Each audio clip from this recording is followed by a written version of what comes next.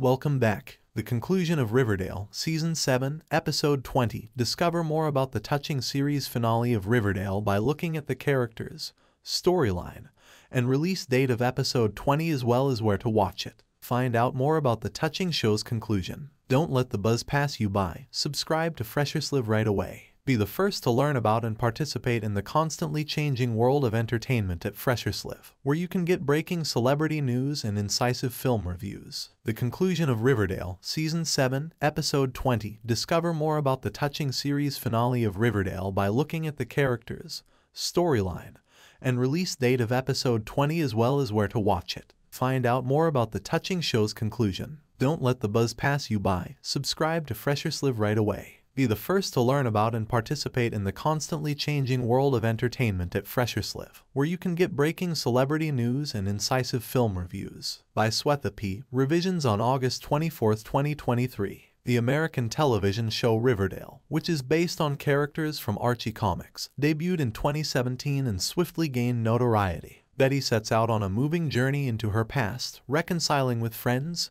family, and loved ones, accompanied by the perpetually young Jughead Jones, who offers her the chance to relive her youth. The episode has emotional weight because to Lily Reinhart's superb performance as Betty, which highlights the significance of the experiences they all shared. The final episode's emphasis on characters and their relationships, together with a dash of nostalgia, captures the spirit of the program's 7-year run. At its foundation, Riverdale was a series that celebrated the complexity of life, its highs and lows, and the enduring friendships formed during one's formative years. It may have dabbled in murder mysteries and the paranormal. In Goodbye Riverdale, the series finale of Riverdale, the plot takes a touching turn as Betty Cooper, who is now 86 years old, longs to return to the town of Riverdale where she grew up. Betty is given the chance to relive her final day of high school, a day she missed owing to illness, while she grieves the recent passing of Jughead Jones. The episode gives a heartwarming insight into the adored characters' future lives. Through Betty's eyes, we witness Polly, Fangs, Kevin, Cheryl, Tony, Archie, Jughead, and Veronica as she reunites with them, knowing that this is the last time she will see them. Betty's emotions are vividly brought to life as Lily Reinhart's outstanding performance makes her consider the fates of her pals,